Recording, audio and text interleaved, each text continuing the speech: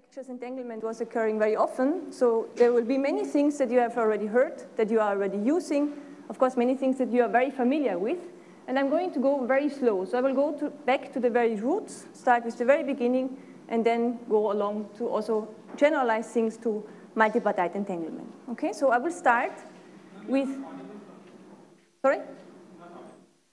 Sorry?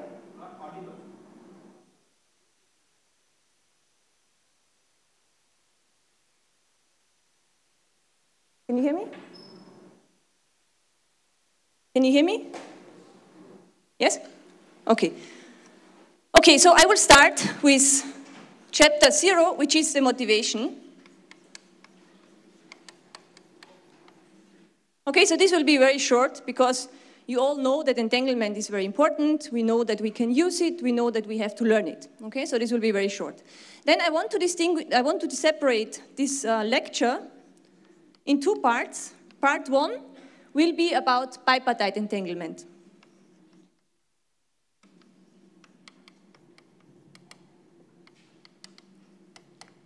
Now, you might think, okay, well, we want to learn about multipartite and we know everything about bipartite. I hope that you will see that this is not the case, so there are still some things that are new to you, but of course there will be many things that you are very familiar with. And I think that this is good because, as I said, I would like to use your knowledge to then generalize it to the multipartite case. Okay, so we'll discuss here things that are very special for bipartite cases, but also some other things that can be generalized. Okay, so this will be divided in 3 sections.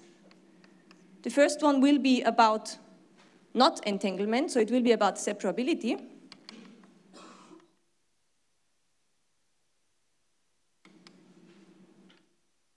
Then we will talk about pure bipartite states.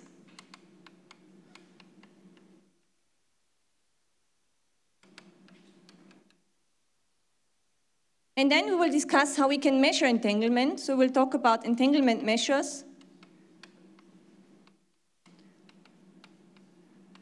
and what is called entanglement monotone.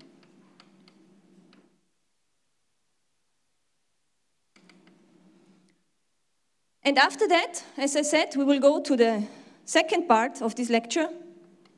So, and by this lecture, I mean the 3 lectures that we have on multipartite entanglement. And there we will talk about multipartite.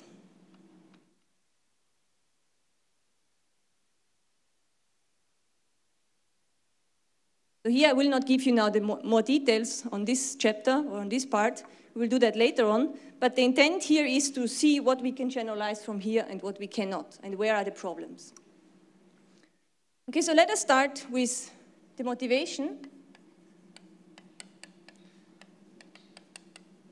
So when we talk about entanglement, I mean now, of course, probably many of you have a different notion of entanglement in mind. Okay, they all mean the same, but you associate to it something special. This depends on the things that you are interested in. This depends on the lectures that you heard, and so on. Okay, so but what the very root of entanglement is the following picture. We have A, which is Alice, and B, which is Bob, and they are spatially separated from each other. So this is, one is in Trieste and one is in LA. Okay, now each of them has a quantum system, some quantum system, this dot here. And what they can do, of course, as they're spatially separated from each other, they can only communicate with each other classically. Okay, so they can do some operations on their systems, and they can communicate with each other classically. So Alice, for instance, could apply here some POVM, some generalized measurement, and send the outcome that she obtains to Bob. Then Bob can, depending on the outcome, do some operation on his system, and so on. Okay? But the point is that the idea of entanglement, the origin of it, is to say that, okay, these 2 parties, or if we have more parties, are spatially separated from each other, which means that we cannot act on both systems at the same time. Okay? We cannot do that because they're far away. Okay? So this is what is called LOCCs, local operation assisted by classical communication. And we know that if they have now not only LOCC at their disposal, but also entanglement, so suppose that they have here a maximal entangled state, let's say the phi plus state, then you all know that now they can do things that they could not have done before. Okay, so with this state, for instance, they can do fancy things like teleportation. Okay, so you can teleport a state that was here to Bob. But in order to do that, you need entanglement.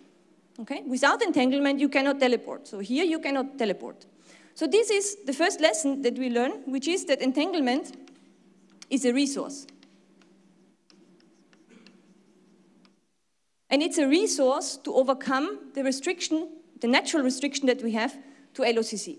Okay? So this local operation assisted by classical communication. So I guess that in one way or another, you all knew that.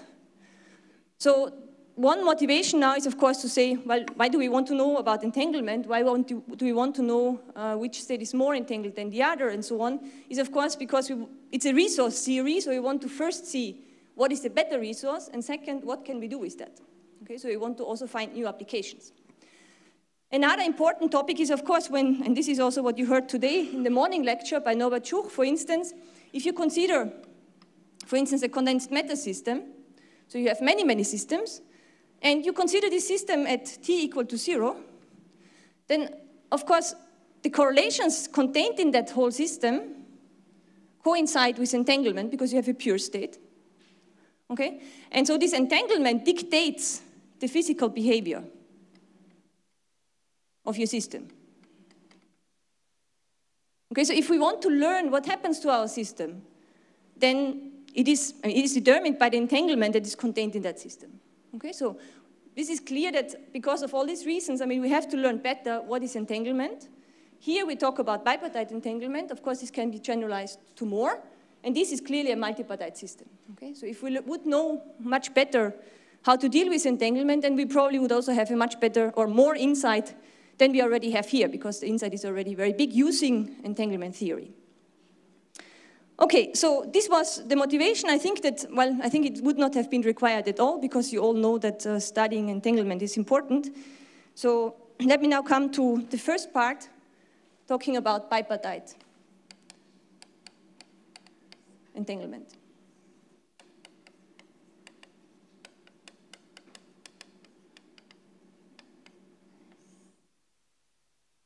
Okay, so let's go back to the very roots. So what is the definition of entanglement?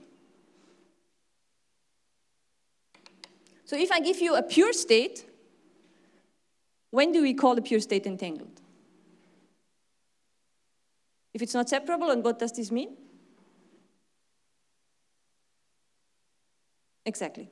So psi is called entangled, which means not separable, if psi, so if, now, okay, I'm not going to be mathematically super precise because otherwise I'm not able to teach anything. So I'm not going to say now if there exists no state, blah, blah, blah. I just say that if psi cannot be written as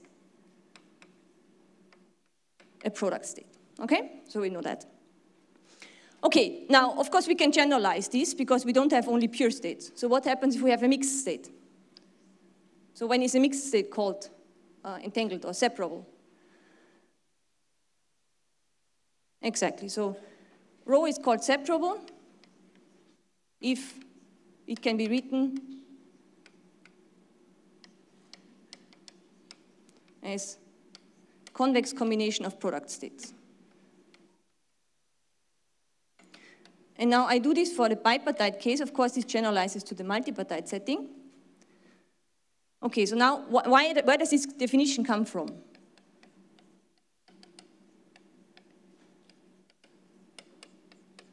So remember that we were talking here about the very roots of entanglement. Okay, so this definition comes right from here. So if I can prepare it with LOCC, then I will have a tensor product. Okay, so it would look like this. Or if I have a mixed state and I prepare it with LOCC, then I will end up with a separable state, always. I will not be able to generate anything else in this separable state. Okay? So this is why these definitions are physically motivated and make perfect sense. You match exactly this picture. Okay, now, is it difficult to decide whether a state is separable or not? So the so-called separability problem is, given a state rho, decide whether it is separable or not. Now, is this difficult? What do you think? .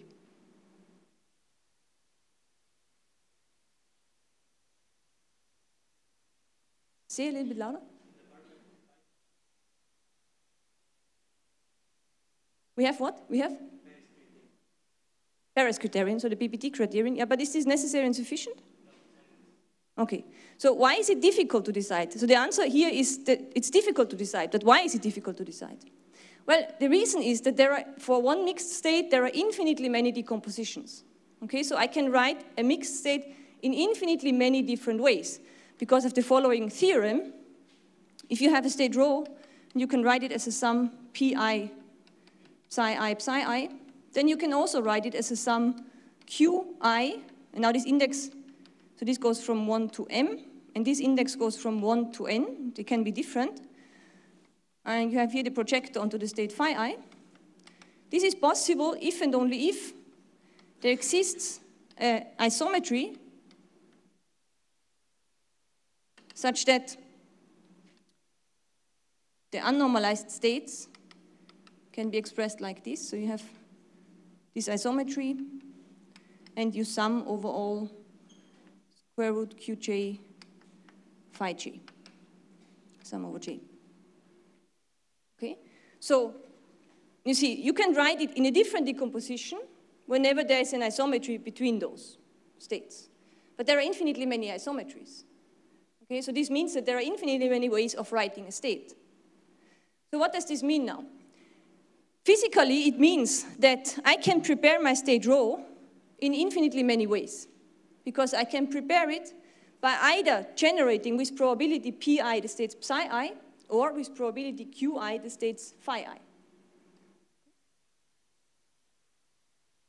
And there's no information in the system about how you prepared it. It doesn't matter how you prepared it. You will always end up with this state, okay? So no matter how you prepared it.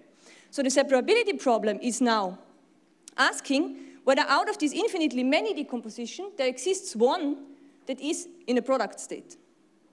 Okay? So out of infinitely many decompositions, we have to find whether there exists one that is a convex combination of product states. Okay? And from here you see that this is very hard to solve this problem, because how do I look for infinitely many decompositions? Okay? So let me just summarize this, saying that there are infinitely many decompositions, and so the separability problem seems to be hard, okay, because it's not a proof, but it seems to be hard.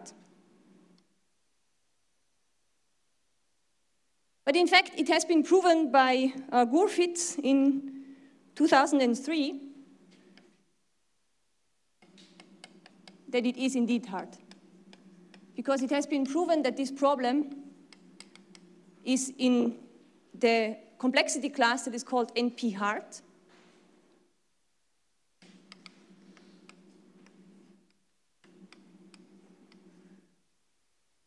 So everybody familiar with complexity classes? Or should I briefly recall? Because I recall that. So you know that you have the complexity classes P. This is polynomial time. This is a problem like multiplying numbers. That's something that you can do in polynomial time as a function of your input size. Okay, so multiplying two numbers is something that is easy to be done. Now, the next complexity class is called NP.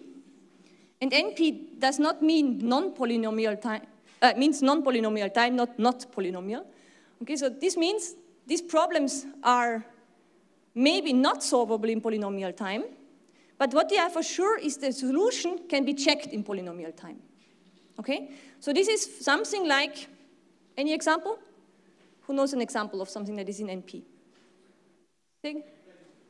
Factoring, exactly. So factoring would be in NP, because if I give you a number and I ask you for its prime factors, then this might be difficult to do. But once I give you the prime factors, then it's easy to do the multiplication, so you can easily check whether this is the solution or not. Okay, so this is why it's in NP. And now this complexity class, NP, and you know that one of the biggest open questions is whether this is the same. Okay. Now, the nice property about this NP class is that there are so-called NP-complete problems, which are problems that are inside NP,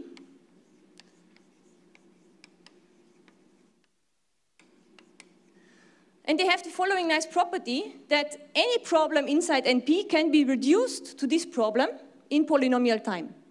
So what this means is that if you have an algorithm that solves this problem, then all the other problems in NP can be solved as efficient, okay? Because there's a reduction in polynomial time. Okay, these are NP complete problems. Example would be the 3 satisfiability problem. And then there are problems that have the same nice property as this NP complete, but they might not be in NP. So these are the NP hard problems. Oops. Okay, so this might be outside. But it has the same property that any problem in NP can be reduced to this problem. Okay, now this result says that the separability problem is NP hard.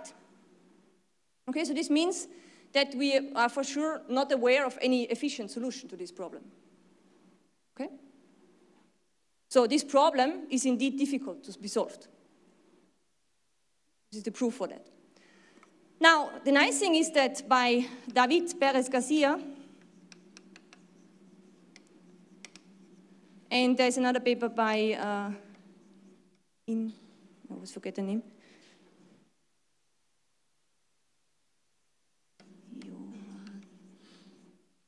No, this is in 2007. And this one is in 2000.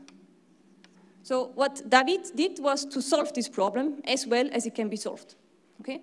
So there's a solution to the separability problem. Of course, there is no efficient solution because it's in NP hard. So we don't expect that there is an efficient solution. But there is a solution, and the solution is as good as it can be. Okay, and this problem has been reduced by David to something that is called a semi-definite program, which is something that can be solved efficiently, but the system size for the separability problem is exponential. Okay, so this is why there is now no contradiction. And let me just briefly, I'm not going to talk much about this, but just briefly tell you how this problem has been solved. The idea is related to what we are going to discuss in a second, which is entanglement witnesses. And it's using entanglement witnesses in order to find a certificate that something is entangled or not. Okay? And this entangled or not is not super exact what I'm saying now, but I will come to this in a second. But maybe it makes more sense to first talk about entanglement witnesses and then come back to this problem. Okay, so please keep some space here because then I can explain it better. But what I want to say for now is that this problem has been solved, okay? But still, you hear many talks and you read many papers about conditions on separability, right?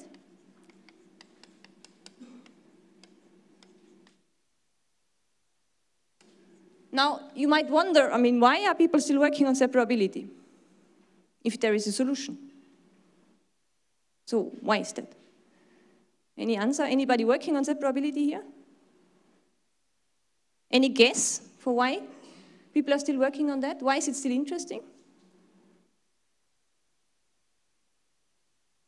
Can you speak up? I don't even see who speaks. Better solution in which sense?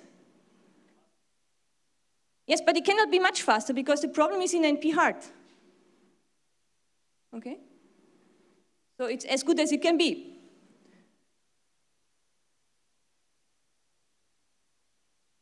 Yes, positive maps are used to find conditions on separability. But why are people still working on that? Well, the answer is clear. Imagine that you are doing an experiment and you create a state, rho, and you want to show that it's not separable. You don't want to run something that's very difficult. You want to find a simple way of checking that it's not separable. Yeah, this is one way of doing that, exactly. So we'll come to this. So I'm now just motivating why it's still very interesting to talk about separability and to find conditions on separability. Because first of all, you might, from an experimental point of view, you want to use something that you can, that allows you to ensure that your state is entangled by just making very few measurements, for instance. Okay? The other thing is that, of course, for this program, for this solution, I need to have rho. I need to know my state. But maybe I don't know my state in an experiment because I cannot do tomography because it's too large, the system, or whatever. Okay, so I don't want, first of all, I want to have simple conditions for certain states that I can easily check. And second of all, I have to take into account that in an experiment, maybe I don't even have access to the whole density matrix. Okay, so this is why it makes perfect sense to continue working on this separability problem. In particular, if you do something for an experiment or if you consider certain subclasses of states and things like that. Okay? And now, as many of you were already saying, so there are some very simple conditions One is that you mentioned before, it's the PPT condition. So this says that if we have a Hilbert space C2 tensor C2 or C2 tensor C3, so two qubits or a qubit and a qubit, then rho is separable if and only if the partial transpose of rho is positive semi-definite. Now, you might recall the definition of partial transposition. It's really doing the transpose only on a subsystem. Okay, so this means that if my rho is the sum over I, J, this is system A, tensor and operator on Alice, on Bob, then the partial transpose is just, I do the transpose here, so it's J, I, A, tensor, rho B, I, J. Okay, so this is necessary and sufficient for two qubits or a qubit and a qubit. In higher dimensions, we have that if rho is separable, then the partial transpose is definitely positive semi-definite. But we don't have the other direction. Okay? So it's just a sufficient condition, but not necessary and sufficient. Okay? Now, this can be proven very easily. So it's a line, because you have rho is separable, so you can write it as a sum of, so it's a convex combination of product states. So now if I do the partial transpose, what happens?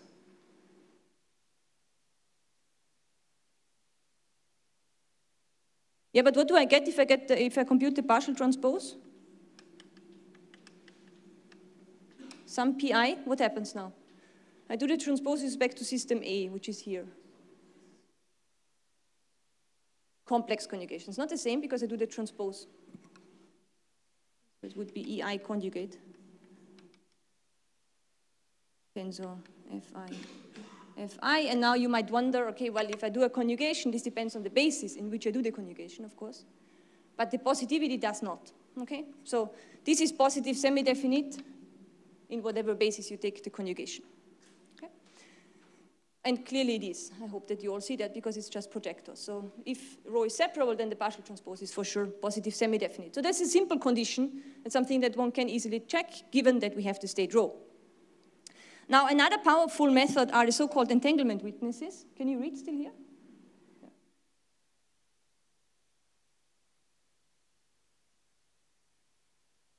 And entanglement witnesses, now without entering too much details, so the definition is simply that you have a Hermitian operator,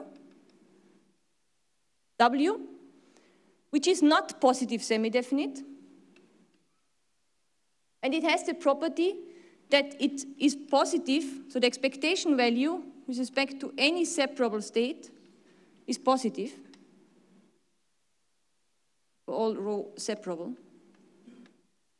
Okay, so this is an operator that its expectation value on separable states is always positive. However, it's not a positive semi-definite operator, so there exists a state for which this is not positive. Okay? And so what this witness does is the following. This is the set of all states. So this is our Hilbert space. Then the set of separable states is somewhere here.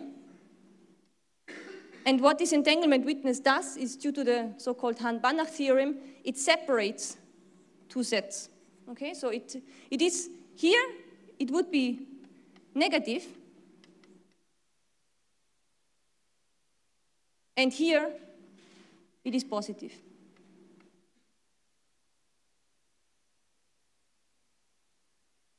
So this means that if I have now a state that is here and have a witness, then this expectation value will be negative, so the witness detects the entanglement of that state. Okay, so it guarantees, this fact guarantees that your state is entangled. However, if you are here and it's positive, you don't know, because you don't know whether you are inside the set of separable states or somewhere here. It would always be positive. In order to make sure that you, so with certainty know whether it's separable or not, you need to consider all entanglement witnesses. Okay, and again, there are infinitely many. Okay, but this is a way of, somehow you can design entanglement witnesses to detect certain states. So for instance, if I know that my states have certain properties, then I can design, my states here, I can design witnesses that allow me to detect it. Okay? And for instance, I can also look for witnesses that are kind of ideal from an experimental point of view, like they are not using many measurement directions and things like that. Okay, so all these things have been studied. And actually, as far as I saw, in this, so next week in the workshop, you will hear some talks about entanglement witnesses.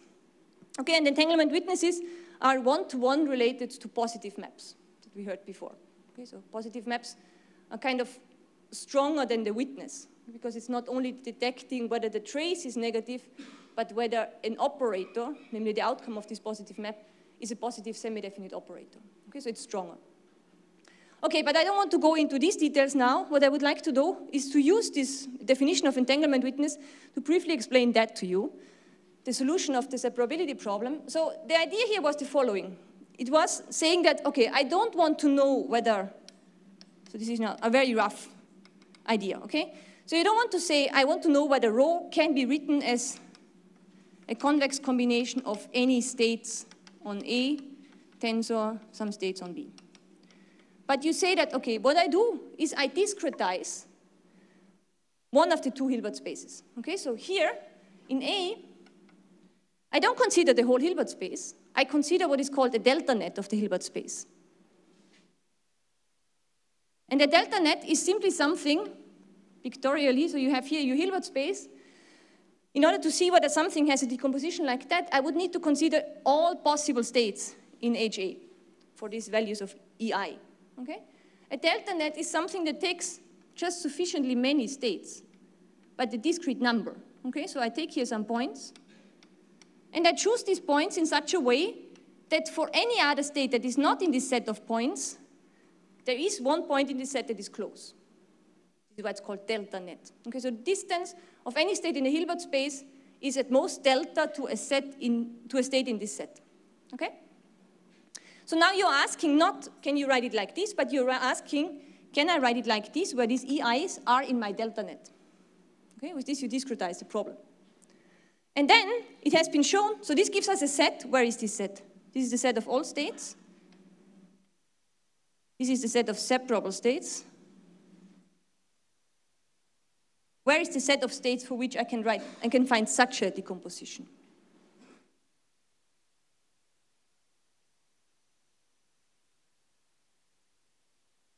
Is it inside the separable? Is it outside the separable? Does it cross it? Where is it? It's inside the separable, exactly. So this set of states, C,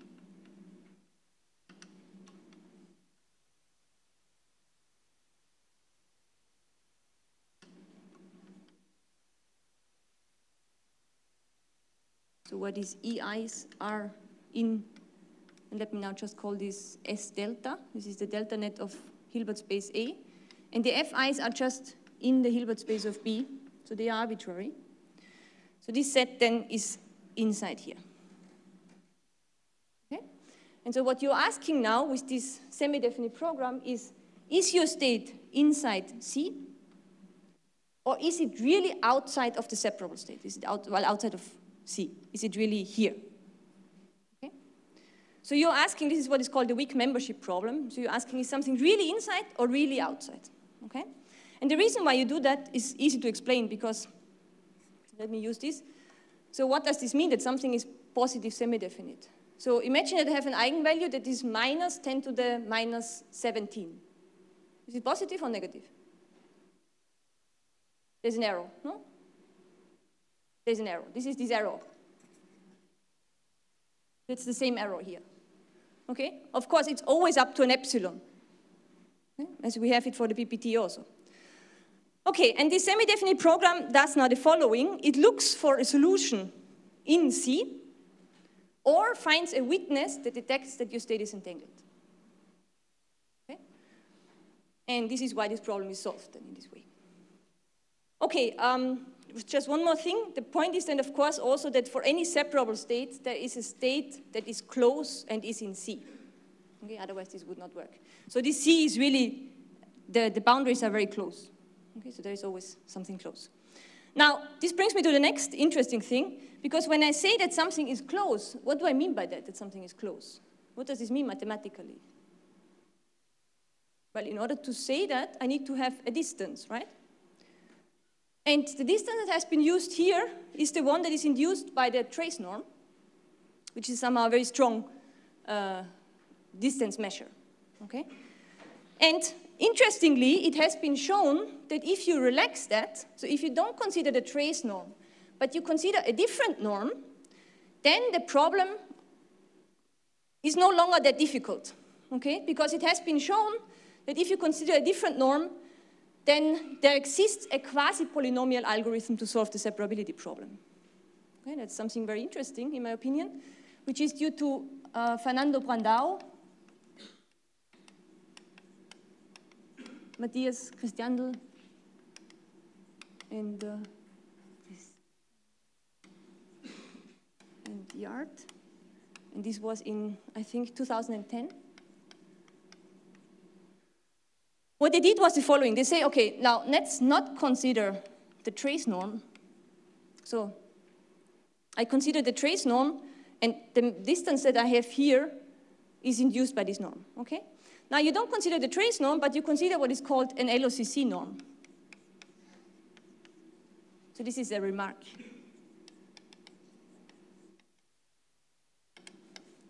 Okay, and the LOCC norm has the following meaning. So you might know that the trace norm, the distance that is induced by the trace norm, is a measure of how well you can distinguish two states. Okay, so this is why it's so relevant. Okay, so it gives you, it's related to the optimal success probability of distinguishing two states by all means, so you're allowed to do whatever you want. The LOCC norm has exactly the same meaning, but you are restricted to LOCC. So it tells you how well you can distinguish two states via LOCC. So in our context, such a norm makes perfect sense, okay, because I'm restricted to LOCC. And so what they showed is that if you consider now this norm, maybe to just give you some details, so this you can write as the maximum over all possible operators, trace 2m minus the identity, probably a square root, no? Whereas this you can write as the maximum over all m that are in LOCC, so that are realizable via LOCC and the same expression. Okay, let me check what it is, a square root. Sorry? So for the set you mean, or? No.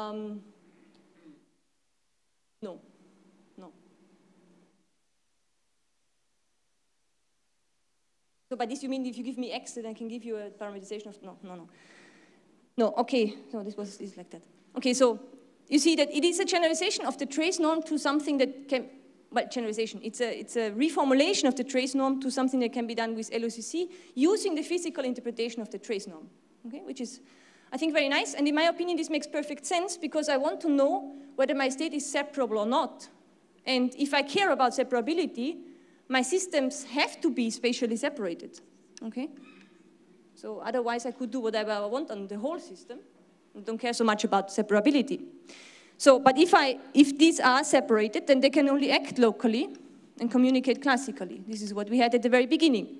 So if I want to know how close is my state to a separable state, then it makes perfect sense to use this LOCC norm because you want to know, can I distinguish this state from something that is separable?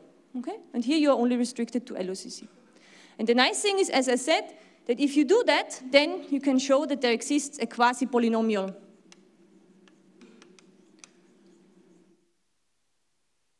algorithm to solve the separability problem. Okay? So changing the notion of a distance that you use. Okay? Okay. Sure.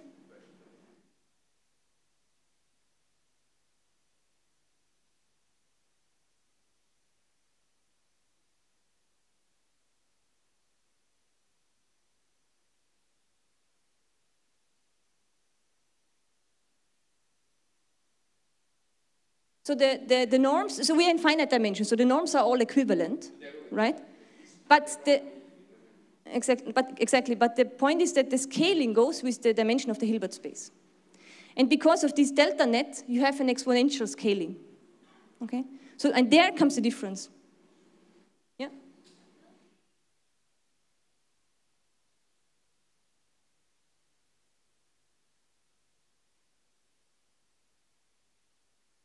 That is exactly what I was trying to explain here, that you change the norm from the trace norm to the LOCC, and then you get something that is faster. Okay?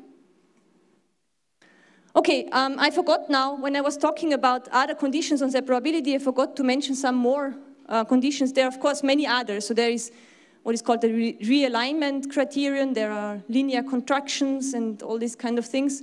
Maybe you have heard about them. Otherwise, just have a look at the references that I didn't give you. Let me just write that. So there are many reviews on entanglement. One is by the Horodetskis.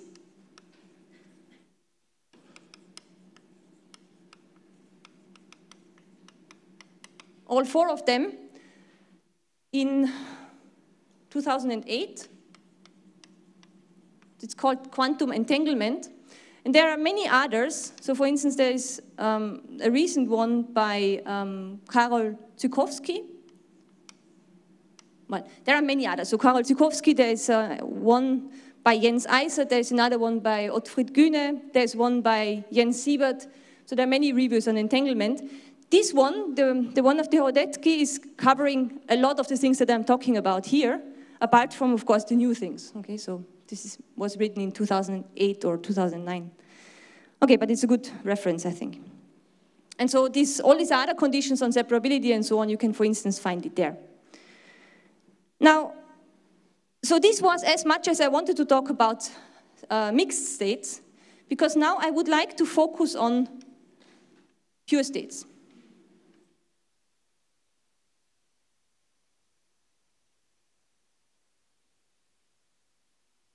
Okay, so this would be now chapter 2. This would be pure bipartite states. Okay.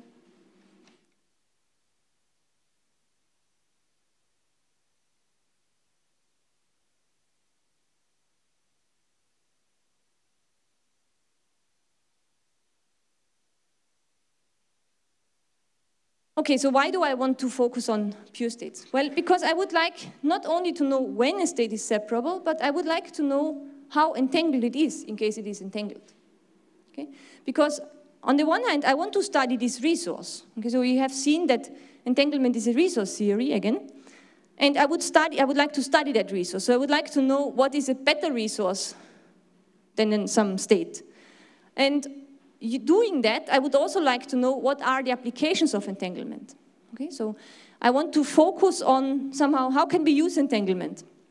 And for this, it makes sense to look at pure states, because for pure states, it will be somehow more apparent what you can do with that. Okay, so a mixed state is very complicated, and we have seen that the problem, even asking whether something is separable or entangled, is very difficult to do. And so if we want to see now, how can I use a mixed state in a certain context, or what should the context be so that it's useful, then it's much, much more involved than if I would ask the same question for pure states. And on the other hand, for pure states, they are somehow more entangled, right? So we have already more information about the system, so maybe it's easier to use this entanglement also. Okay, so this is why I want to focus on pure states for the rest of the whole lecture, basically. Okay, so again, so we have said that entanglement theory is a resource theory.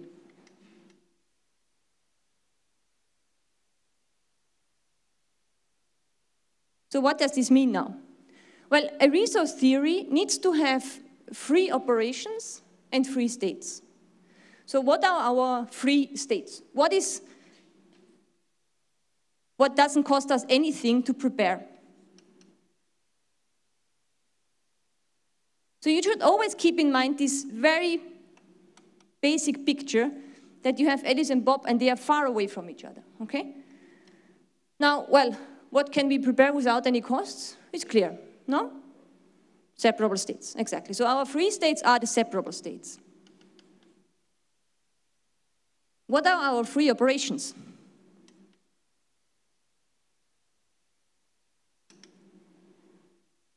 LOCC, exactly. Okay, so now what does this mean? So, yeah? Yes.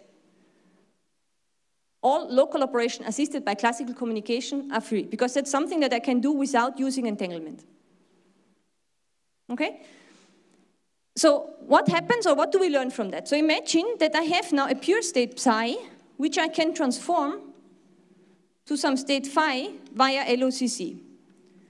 Okay, I write it like this. What I mean by that is that I have some state, and this could be now also multipartite, but let me do it for the moment for a bipartite. So I have some state psi. I act with LOCC on this state, so Alice applies some operation, communicates this result to Bob. He applies some operation depending on this result and back and forth, until they end up with some state phi, some other pure state phi. Okay? This is what I mean by I transform psi with LOCC to a state phi. Now, entanglement theory is a resource theory, as we just convinced ourselves. So whatever I can do with LOCC can only make it worse. Okay, so with LOCC, I can only lose entanglement. I cannot create entanglement. So this means that the entanglement of this state here has to be larger or equal than the entanglement of phi. Right? Now, which entanglement? So what do I mean by E? By E, I mean, for the moment, an arbitrary entanglement measure.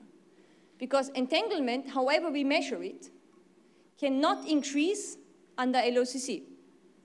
Okay? I cannot win, no matter how you measure it. As long as it's a valid entanglement measure, this can never happen that E of psi would be smaller than E of phi, because I cannot create entanglement with LOCC. Okay? So this holds for all entanglement measures.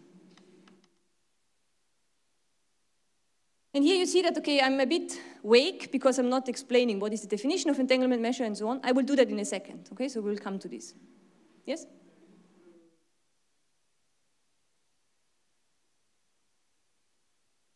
So the probabilistic one is the so-called entanglement monotone. We come to this in a second also, okay?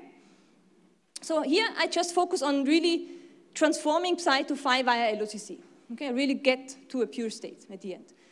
And of course, I can generalize this in saying instead of psi to phi, I consider a mixed state rho to sigma. If this can be done via LOCC, then it must hold that E of rho is larger or equal to E of sigma. Okay? Simply because LOCC cannot increase entanglement. It can only decrease it or leave it the same, by whatever measure we want to use. Okay, so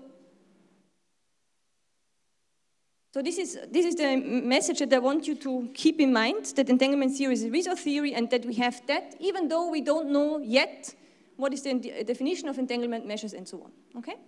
Now, let me focus on the bipartite case, because in the bipartite pure state, so we're talking now about pure bipartite states, and in this case, there exists a very well-known and very important decomposition that you all know, which is the Schmidt decomposition, exactly. So let me recall that, because we will see why it is so important, and you will see that this is also one of the reasons why multipartite entanglement is so difficult, because there we don't have such a decomposition. Okay? So the Schmidt decomposition, so let me just get some numbers here, sorry. So this was A as introduction to this chapter. Now we are at B, Schmidt decomposition.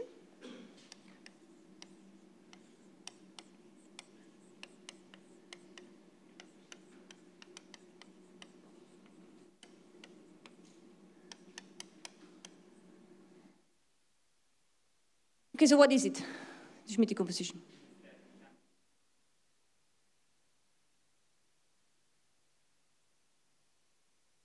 If you have qubits. And otherwise, so if you have more higher dimensions? Exactly. And the reason for that is that for all psi's, so any state psi can be written up to LUs as a sum of some positive coefficients, the state II. Goes from 0 to d minus 1. Okay, so we have d coefficients here.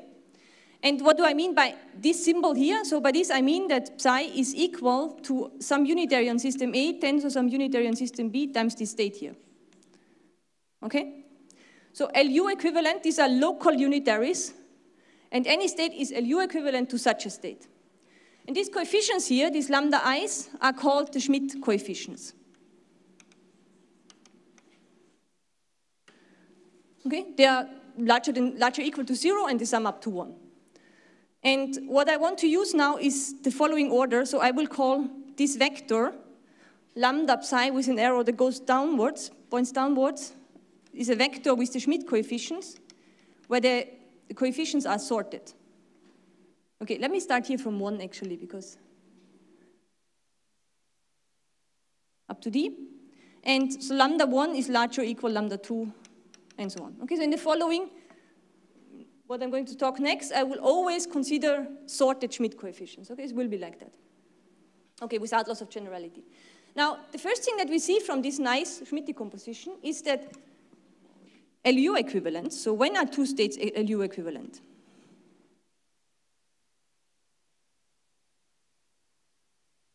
So we have bipartite states psi and phi, then they are LU equivalent.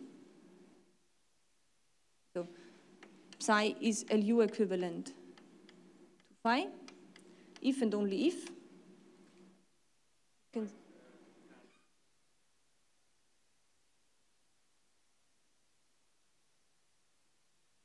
Yes, this is the definition, exactly, so that you can write psi as UA tensor UB applied to phi. But when is this the case? Well, that's if and only if the Schmidt coefficients are the same, right? Because you see, this state is LU equivalent to that state. The other one is also LU equivalent to a state in the Schmidt decomposition. And so the states are LU equivalent if and only if the sorted Schmidt vector is the same. Okay, so this means that this decomposition already gives us for free, basically, when two states are LU equivalent. Now, why is this interesting? Why do I care whether states are LU equivalent or not? Well, let's go back to this other blackboard. Here, what happens if this state is LU equivalent to that state? Of course, I can go via LOCC, right? Because local unitaries are, of course, in LOCC. This is the simplest case of LOCC. Alice applies a unitary and Bob applies a unitary. So it is for sure that if psi and phi are LU equivalent, then psi can be transformed to phi via LOCC, but also the other way around, right? Because I can undo the local unitaries. So from here we see that the entanglement of psi has to be what? In relation to the entanglement of phi. It's the same, exactly. And this is again true for any entanglement measure, right? Because this thing here tells us that the entanglement of psi is larger or equal to the entanglement of phi for any entanglement measure. And this tells us the opposite. So this has to be true for any entanglement measure for LU equivalent states. And this is why we care, or better, we don't care about LU equivalence. So of course, if I have two states that are LU equivalent, they are as useful. That's the same resource, okay? Whether I apply some local unitaries or not doesn't matter, because I can always undo it without any costs, because these are all free operations. Okay? So we want to consider, actually we want to get rid of these local unitaries. These are just some parameters that are very disturbing, and they're not useful, because I can always apply them or undo it or whatever. Okay? So I actually want to consider LU equivalence classes, so I would like to consider a representative of an equivalence class instead of considering the whole class, because I don't win when I do that. Okay, so this is why it's important also to know when two states are LU equivalent, okay? Because you want to see better what are the entanglement properties, so you want to get rid of those parameters that are not relevant, and LU are definitely those parameters, okay? Okay, but from the Schmidt decomposition we see right away that this can be easily answered, this question. So when are two states LU equivalent, and we have simply that the Schmidt coefficients have to be the same. Right. Okay, so now how can we measure entanglement? Oh, one more minute, okay. So how can we measure?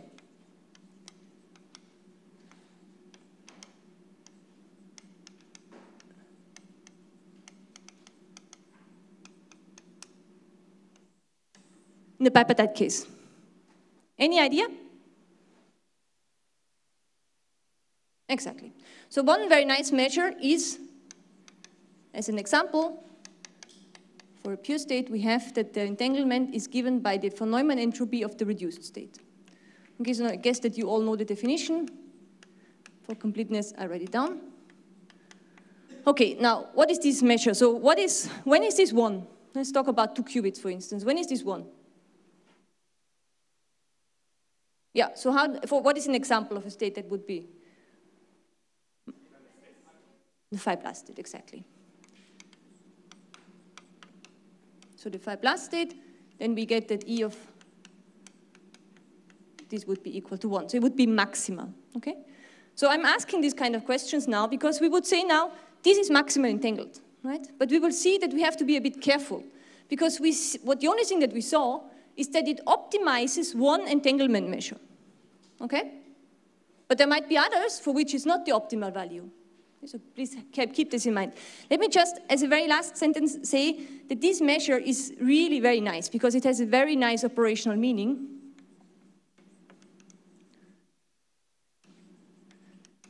Does anyone know what the operational meaning of the von Neumann entropy of the reduced state is?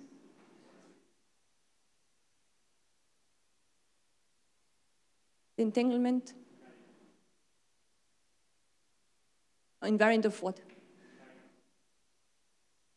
So you mean, okay, you can write it as a function of the concurrence, which is an SLOCC invariant polynomial. But what I wanted to know now is what is the operational meaning of it? So what does it mean physically? If this is a certain number, what does this mean physically? What it means physically is that if you have many copies of your state, psi, so I consider here a pure state psi, and I have n copies of that, and I apply now just LOCC, okay, as I'm always restricted to LOCC, the question is, how many maximally entangled states, according to this definition, can I get? So how many states, phi plus, can I obtain? That we call this the number m. Then what you can show is that the limit m over n, so the number of maximally entangled states per input is equal, and going to infinite of course, is equal to the entanglement of psi. Okay, so that's very nice. And even nicer, it works the other way around too. Okay, so this entanglement of formation, this is what this quantity is called, tells you how many maximally entangled states can you get in a reversible way, asymptotically. Okay, so it's a very, very nice, elegant meaning of this measure. Okay, so this is probably also why it's so useful, because it has such a nice meaning. Was there another question? No? Okay, so I think that with this I have to stop now, but I will continue then tomorrow. Okay, thank you.